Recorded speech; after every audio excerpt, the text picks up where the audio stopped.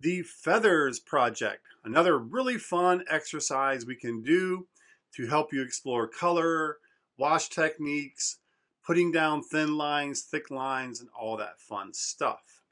I will begin by drawing two vertical S's down the paper. So you can think of this as 3 rows of feathers.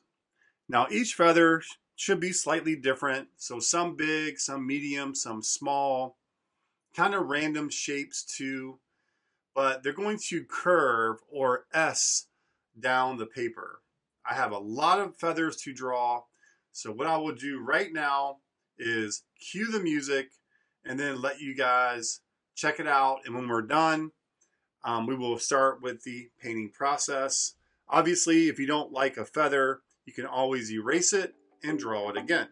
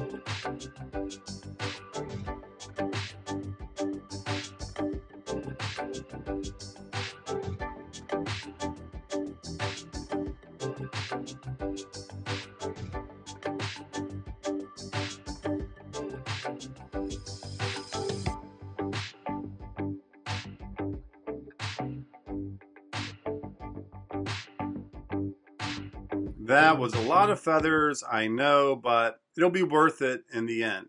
I have my 2 small brushes, which is my number 4 pointed round and my number 8. I will use the larger pointed round to fill in the feathers.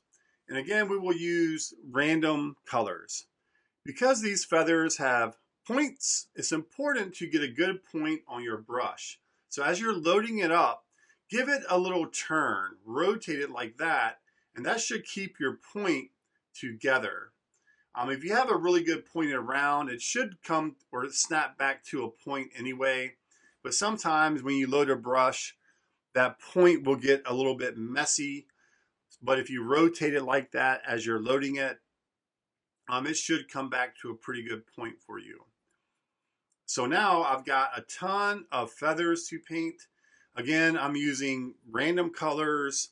I encourage you to mix hues that appeal to you, but then also mix some colors that you wouldn't ordinarily do. And that way you get used to seeing how certain colors mix. And in the end, you may discover a color mixture combination that you really like. So use this time to explore a little bit and then also use it to obviously work on some of your technique. So as I'm painting these feathers, I'm trying to cut them in along the edges and paint them well. But if something isn't perfect, I'm not going to panic about it. So I'm going to speed things up, cue the music, and just kind of paint some feathers here. And when we get to the next stage, I will slow it down and we will go over what's happening.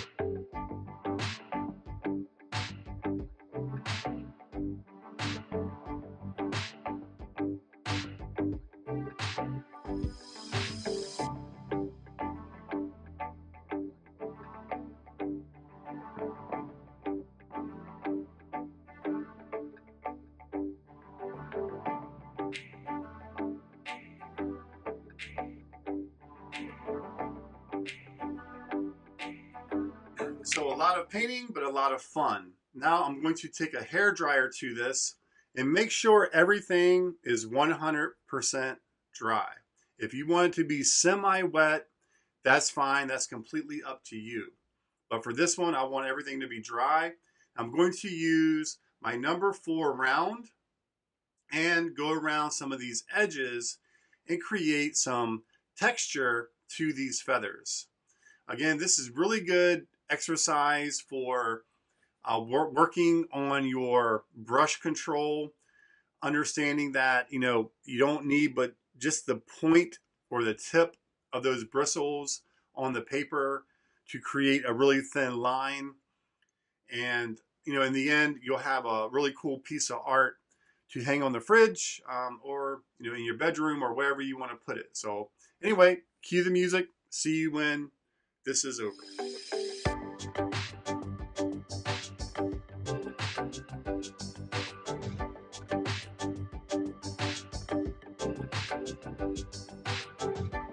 All right, so in this lesson, we learned to put down a thin wash.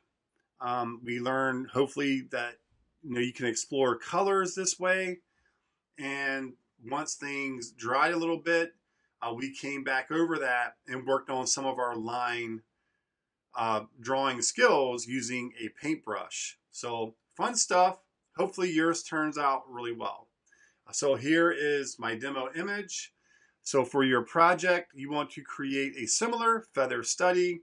A great time to experiment with color mixing, brushwork, and just have a little bit of fun with the learning process.